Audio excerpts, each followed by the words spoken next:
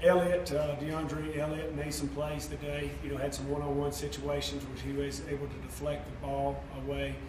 Januska had a pick, which I thought was good. I saw Tyrese Simmons coming up and making plays in the run game. I thought the linebackers played better. Kevin Davis and Josh Watson and Clyburn. Corey James played when he was in there. He was a factor at linebacker and defensive end. That was a good team effort defensively, just flying around the ball, excitement over there on that side of the ball the whole day, and a lot of energy, which was good to see.